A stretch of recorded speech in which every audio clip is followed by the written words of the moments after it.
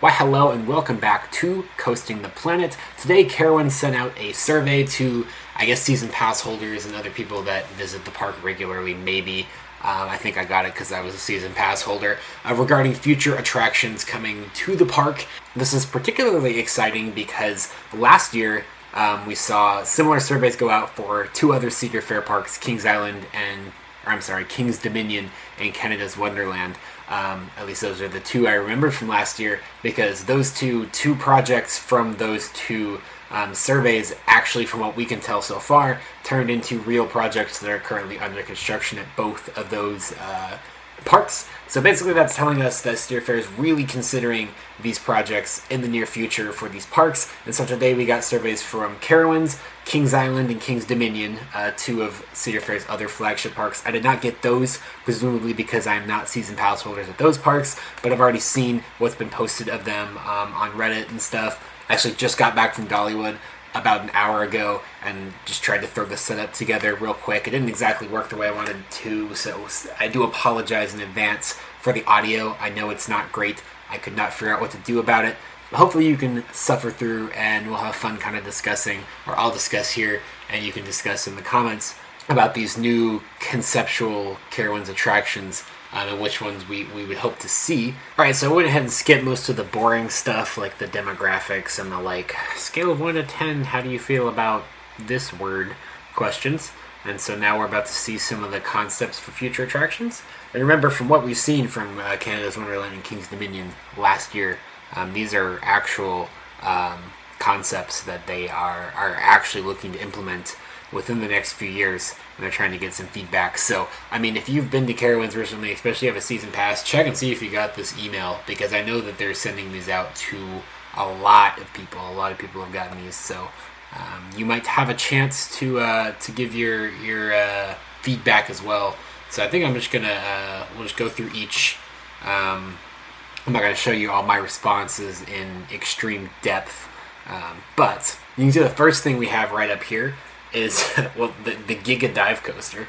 So the description isn't given very much. It's just describing a generic dive coaster. We've seen a lot of these before. I've never ridden one personally. I would really like to. Pictured there, I think on the left is Valraven and the right is Yukon Striker, which are the two dive coasters Cedar Fair already owns. Cedar Point on the left, Canada's Wonderland on the right.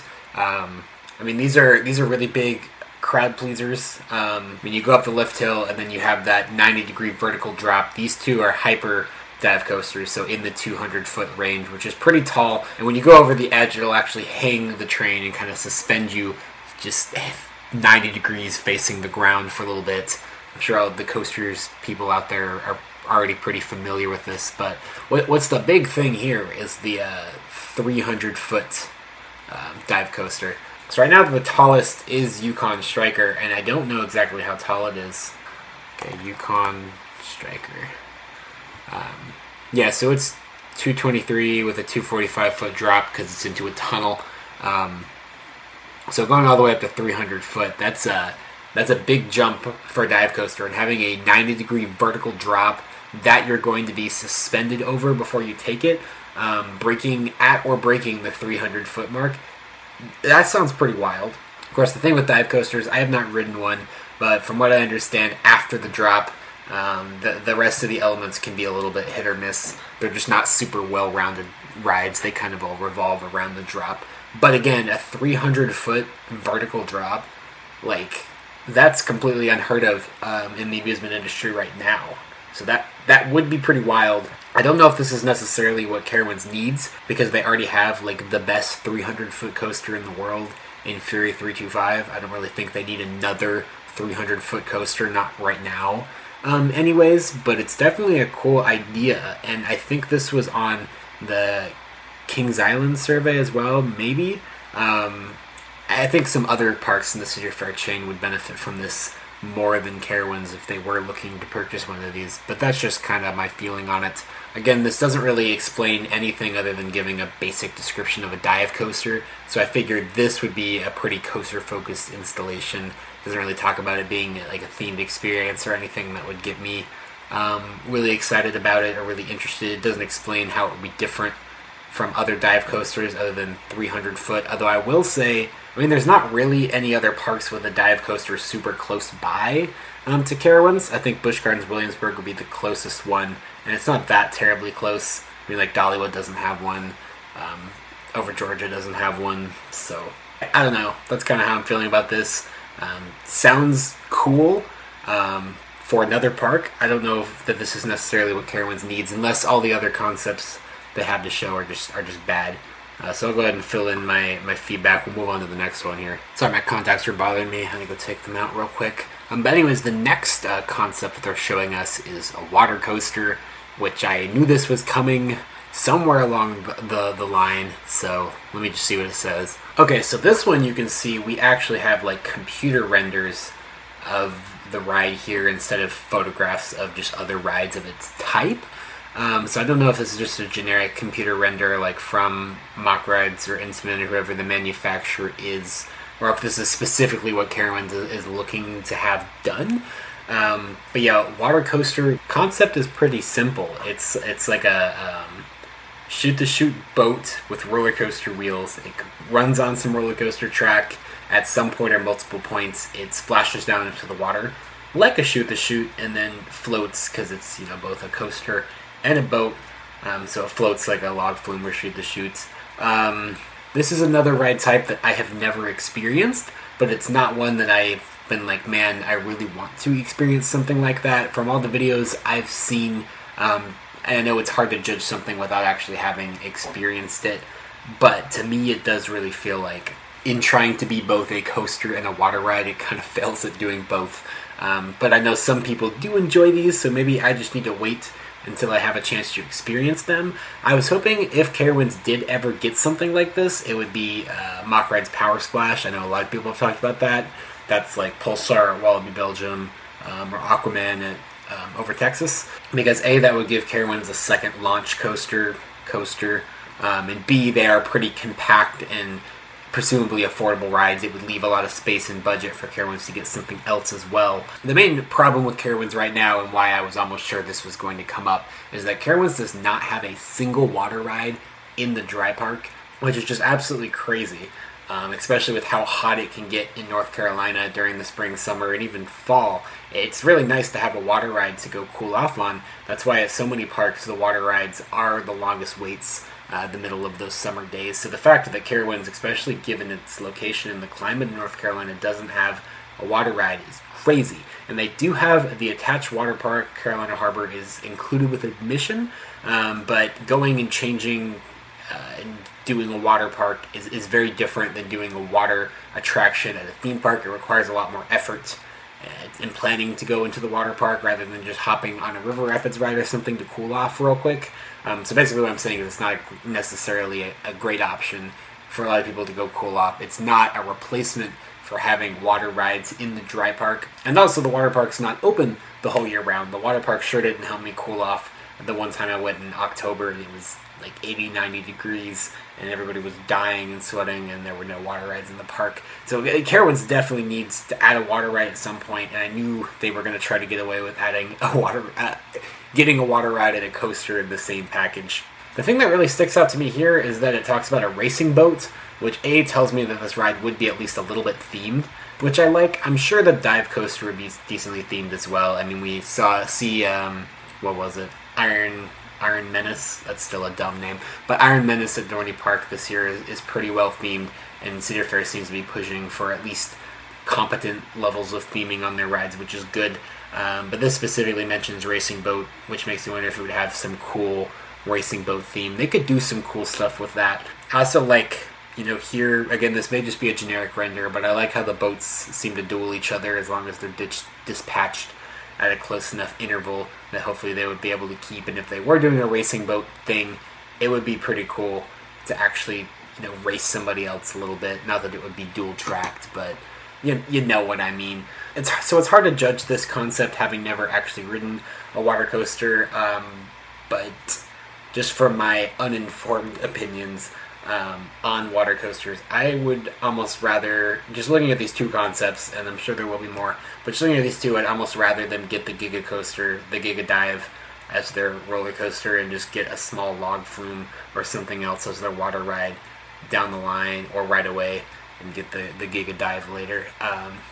I'm not a huge fan of the water coaster concept, but who knows, maybe I'll ride one day and it'll be amazing, and maybe if they do get this, they'll do something crazy with the racing boat theming and really blow me away. Hey, who knows?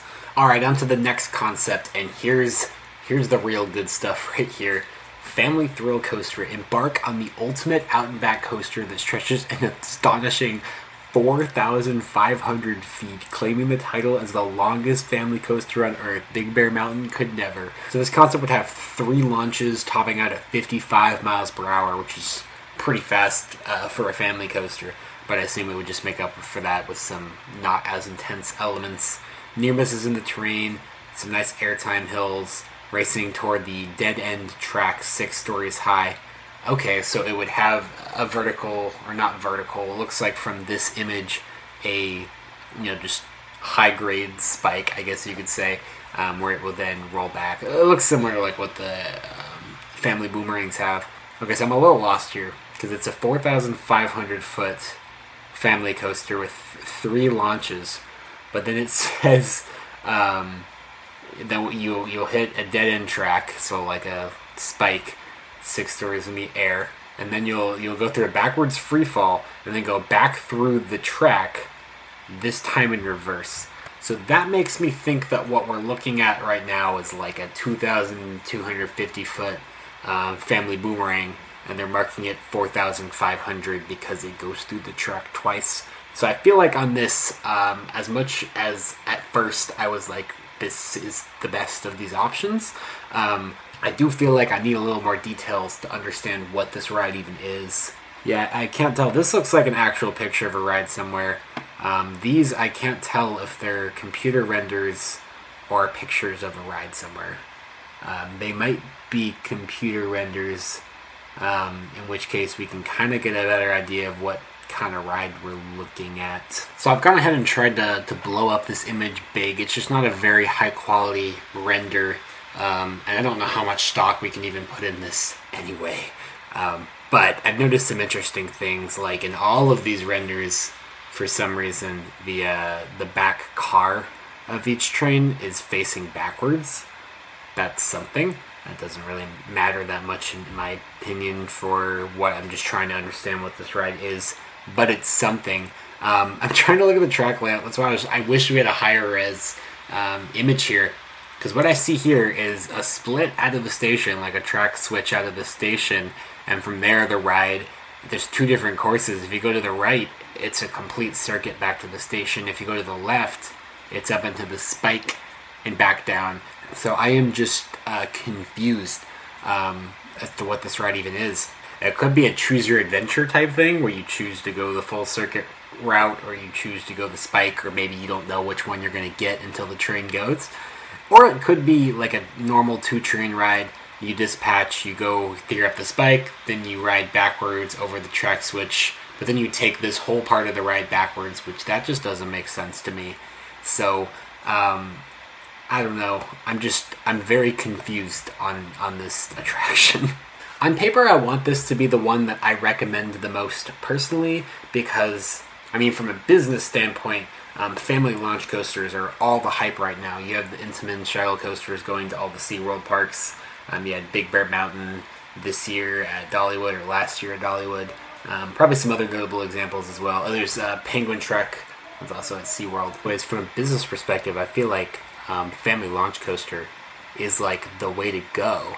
I just don't understand what this ride is enough to know if it's actually 4,500 feet, if it's like a family boomerang type situation. I just don't know what the heck we're looking at here. Before I move on here, I also forgot that Carowinds, from what we saw from a leak recently, they're getting a small family launch coaster for, I think, next year in the Planet Snoopy section, but that would be definitely toward the lower end of the thrill spectrum, and this one is kind of on the upper end of the family thrill spectrum. So I think both have space to exist in the same park. I would still really like to see something like this, especially if Carowinds wants to keep pushing their brand of being the Carolina's family entertainment destination. I think it would do them well to have a wider variety of roller coasters. Pretty much all of their roller coasters are thrill coasters. They have plenty of those. In terms of family ones, I think we just have Woodstock Express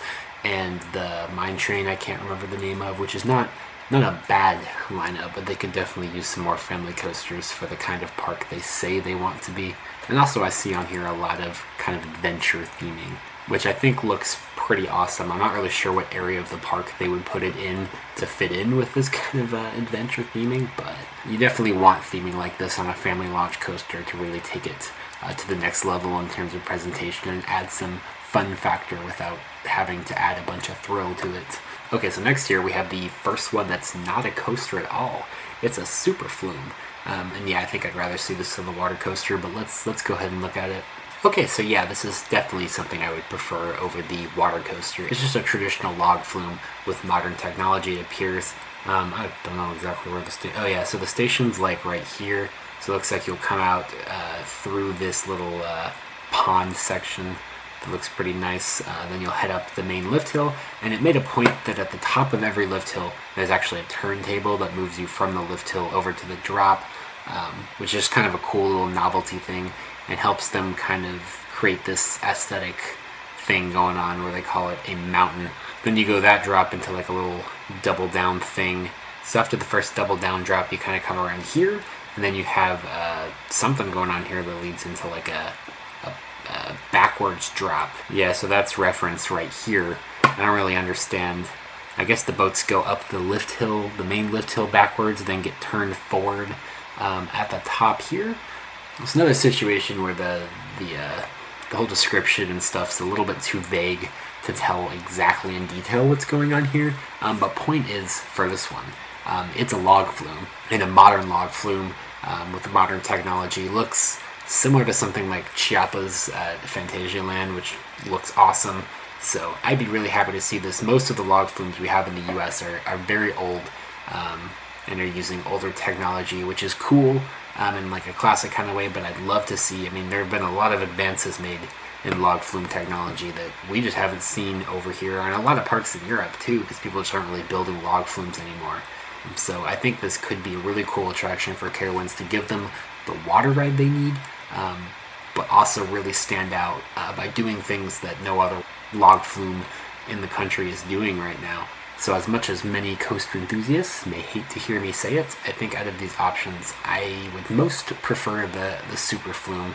I think Carowinds needs to fill in their water ride thing before they do anything else. I know the last time we got a thrill coaster was Copperhead Strike in 2019, but that's not that long ago in the grand scheme of things, and you will get another thrill coaster at this park at some point. We need a water ride though. They need a water ride, so. Oh, and one more thing I kind of missed is that it does say the world's tallest plunge, implying this would be the world's tallest log flume, or the tallest log flume in some specific category they decided to claim the record.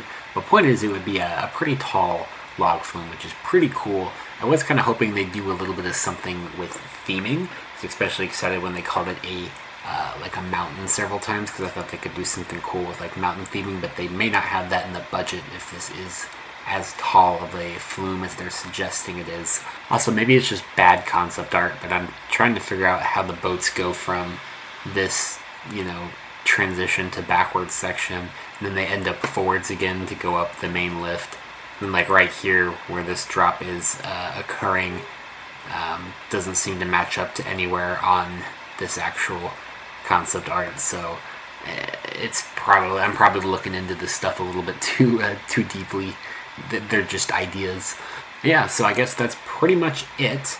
So again, without looking into them too deeply, we have the Giga Dive coaster, we have the water coaster, we have a family thrill coaster, and the super flume log flume. So there we go.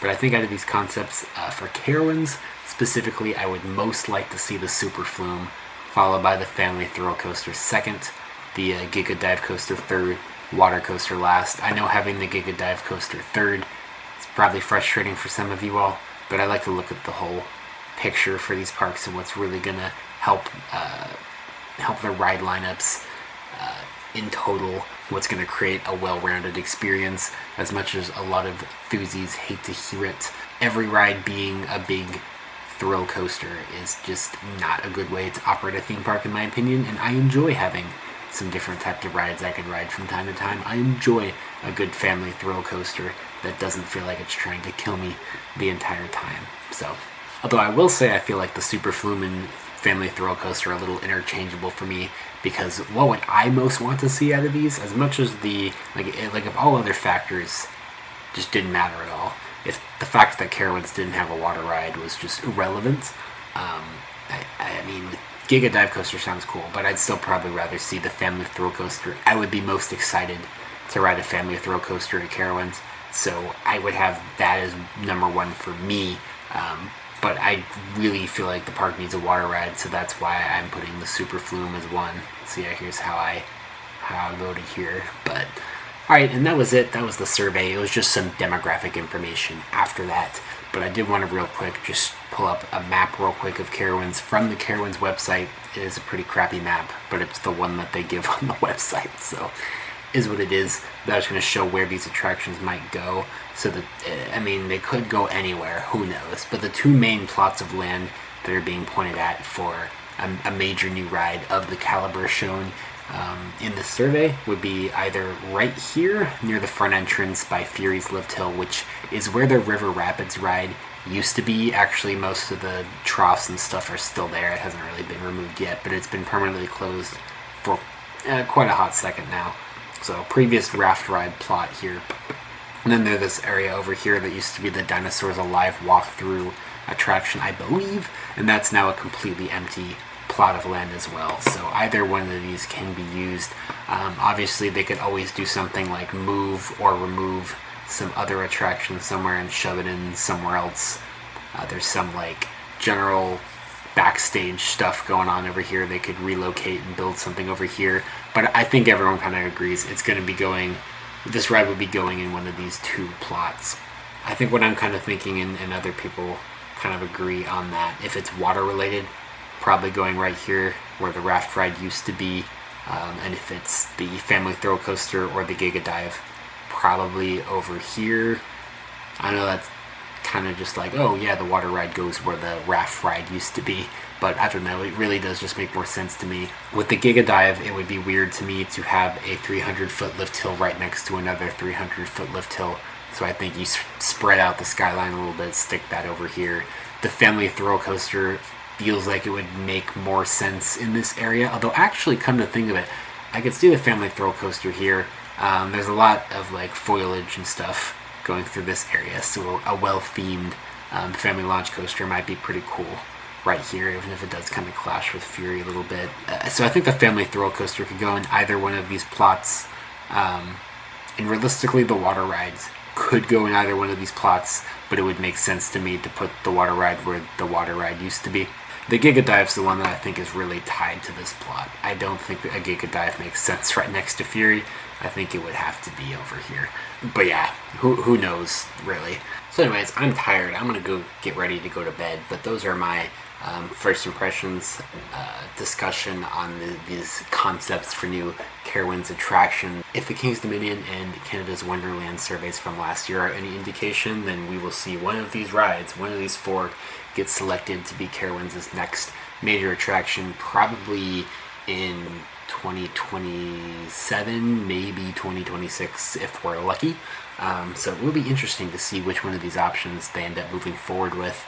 If you have any thoughts on any of these attractions, leave them in the comments below. I'd love to engage and start a discussion with y'all on what Carowinds' next attraction could be, what y'all think of these concepts. If you understand what the heck is going on in the family thrill one, please let me know, because I'm confused. And yeah, otherwise, I am really excited that I'm actually going to Carowinds a week from today. I have not been in a little over a year now, so I'm pretty excited to go back next week. So it is funny that this happened to pop up right then. So yeah, I'm gonna go get some sleep, but hopefully it won't be too long till you see the next video on Coasting the Planet. I know at this point I have not yet uploaded the last few vlogs I've recorded from, you know, Dollywood opening weekend, and then I actually went to Universal over spring break for 2 days. So that was pretty hype. I've just been really busy with school and stuff, but hopefully you will see the upload schedule kind of returning to something more regular within the next few weeks, and there'll be some fun coaster content for you all, theme park related stuff. You can tell I'm tired because I'm just kind of rambling. So anyways, be sure to subscribe if you haven't already, if Dollywood, Carowinds, and Universal vlogs sound fun to you, or if you just want to see more cool discussion videos like this. Definitely be sure to leave a like so that I know that you'll enjoy this kind of stuff. I like doing this, I just usually don't have time just to sit down and do this. So until next time, I hope to catch a ride with you again very soon.